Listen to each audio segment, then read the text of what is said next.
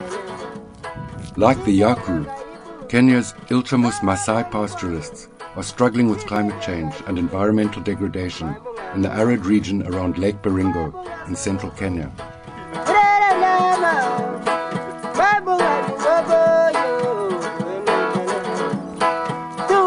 In the last 2 years, we've not had the rain, and the few showers we've had has been so erratic that it can't be enough to sustain a crop or to maintain even the rivers.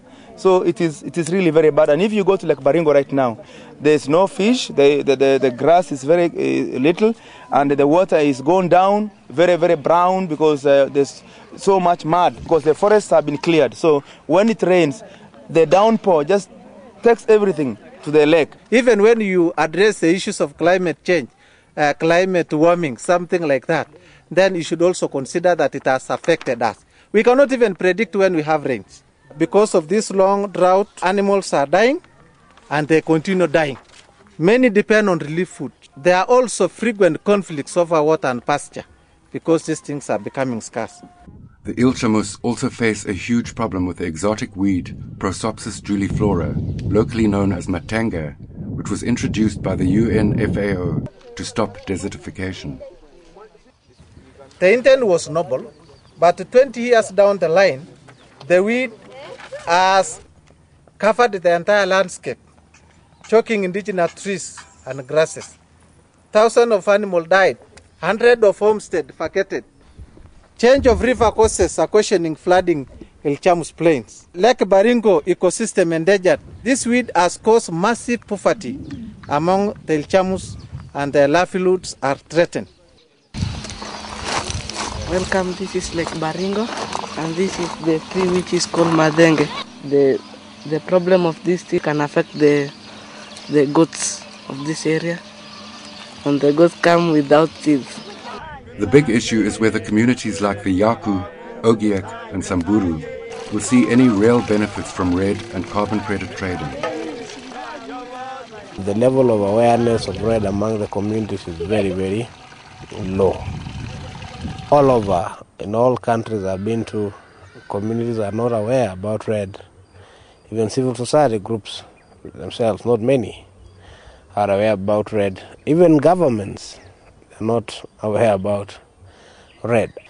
Because of the low awareness, it will end up being implemented in a terrible way. We'll see more deaths, we'll see more suffering, we'll see more disorganization among communities. The consequences will be drastic. So it's time that people must actually stop talking and start working.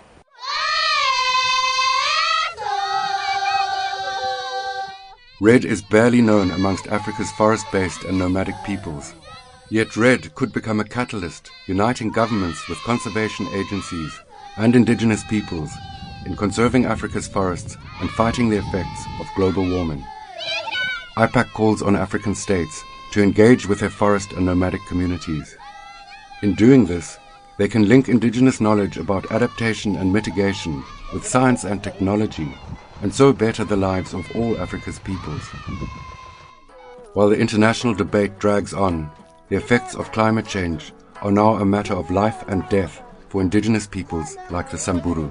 The rich countries, they will also have to think, how will they restore the ozone layer and the global warming, reduce it? I don't know if they have a plan. Let them try and secure us.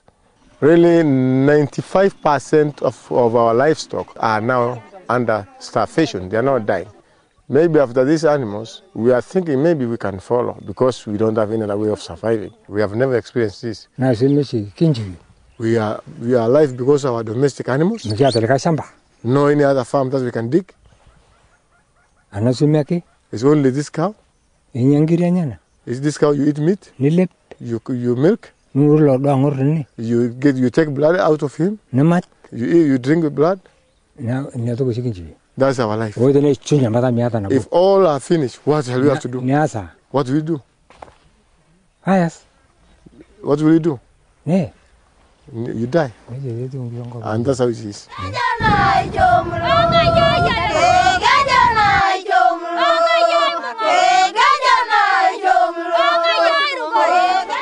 because of all this long drought. Their cattle are out, their goats are out, the donkeys. So now they are telling God, don't leave us.